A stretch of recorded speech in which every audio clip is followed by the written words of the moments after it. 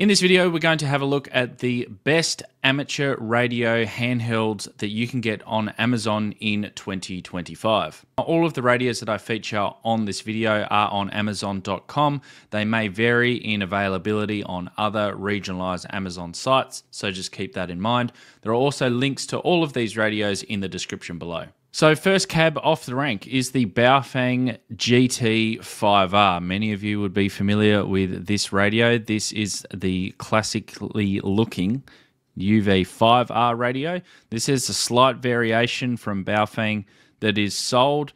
The GT5R is a completely clean, spurious emission radio.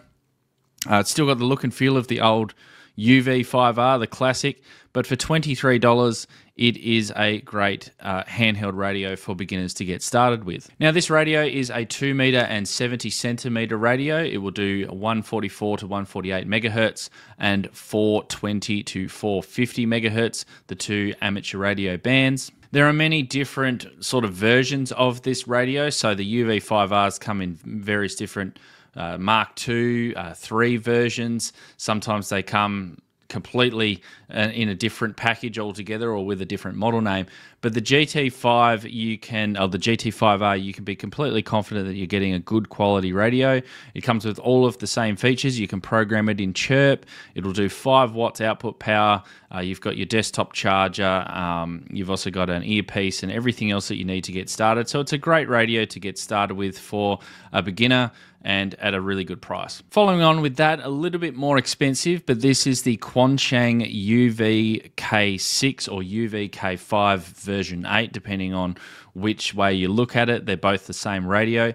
This radio came out a couple of years ago and it caused a little bit of a disturbance in the ham radio handheld community, because all of a sudden we had a handheld radio that we could load our own custom firmware on. We could modify bits and pieces of the code of the radio, get it to do things that it would not normally do. I've done quite a few videos over the last couple of years on this radio, and a lot of people have been very, very pleased with the quality of this radio. It sounds really good. It's got good audio. It is a clean radio as well. This one is $31 currently at the moment. So open source, hackable. There's lots and lots of different software that you can run on this. I'm not quite sure that when they actually developed this radio that they expected it to be quite as popular as what it was. It came with a particular chipset that was able to be used to load your open source code on it and do all sorts of different things. USB-C charging as well. It does the radio replication, so you can actually program a whole bunch of channels into one radio, then you can wirelessly transmit it to the other one, so you've got a copy of that if you need that on the fly. You can program this in chirp.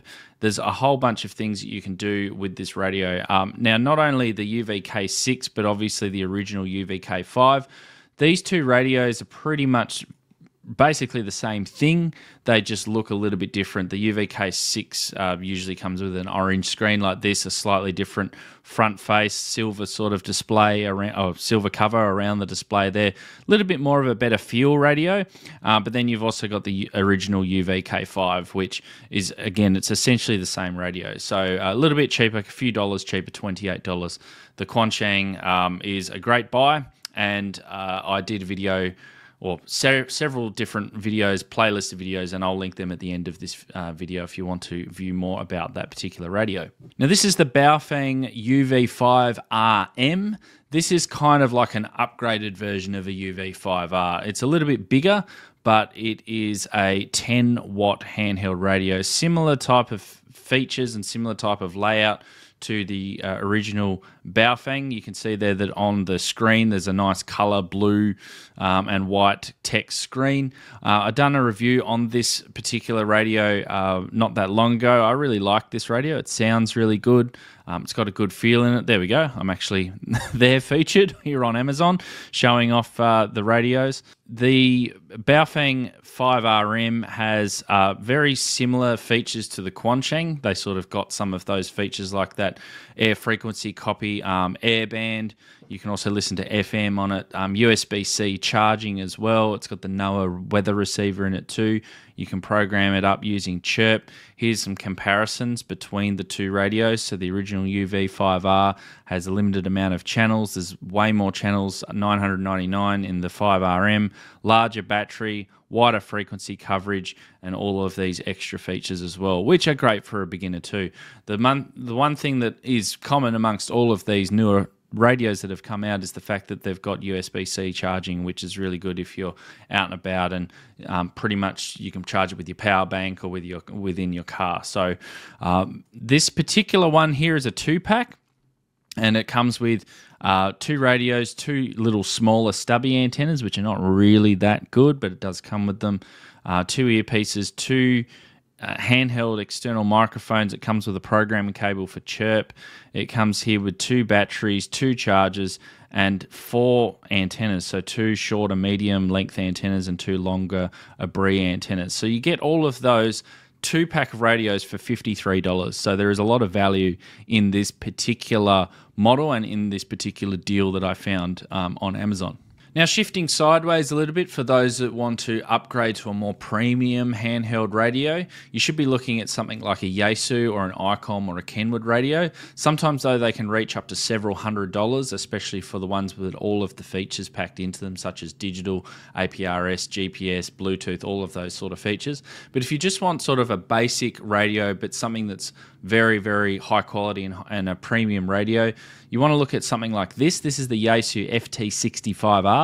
Again, it's a 2 meter and 70 centimeter radio, like all of the previous ones that we've discussed. But it is a rugged radio, comes with a 3-year warranty, 5 watts, and you're going to get a quality unit, quality Yaesu unit at a reasonably budget price of $135. That's not too bad. It's not too expensive, but you're still getting the premium features of the Yaesu radio. Now, it doesn't come with all of the features that some of these Chinese radios are coming out with. So it doesn't come with USB-C, it doesn't come with the over-the-air frequency copying. I'm unaware of it having airband in it or all of these other things, the wider frequency range in them. I think, yeah, if you need to copy from one radio to another, you need a cloning cable. But still, because it's a couple of years old, that's why it doesn't really have those features in it. But still, you get quite a lot in it. A 2.5 amp hour, 2500 milliamp hour battery, 5 watts, lots of operating time, rugged, IP54 water, dust resistant protection in this radio. So it's a good alternative if you don't want one of the cheaper Chinese radios. Continuing on with the theme of premium handheld radios, I wanted to throw this one in. This is the Waxon KGQ10H. I've had this radio and actually sold it recently because I have another radio which actually does everything that this does, but I actually love this radio. I was using it all around my house all the time. It was my everyday radio. This is a quad band radio. It will do 6 meters, it will do 2 meters, it will do 220, 1.25 meters in the US, or it will do 70 centimeters. So you actually get 4 bands in one. It is IP67, yes, IP67 dust and waterproof, so you can actually dunk it and it will still work. It's protected for that. It's got USB-C charging. You can program it using Chirp. It's got the NOAA weather frequencies with alerts. It's got a wide receive range. It will do airband as well. It will do other advanced features as well. I think it will do some GPS locator data display. I don't think it's got a GPS in it. Somehow it gets the GPS. I can't remember now because I never really used that feature. 3 amp hour, 3000 milliamp hour battery in that.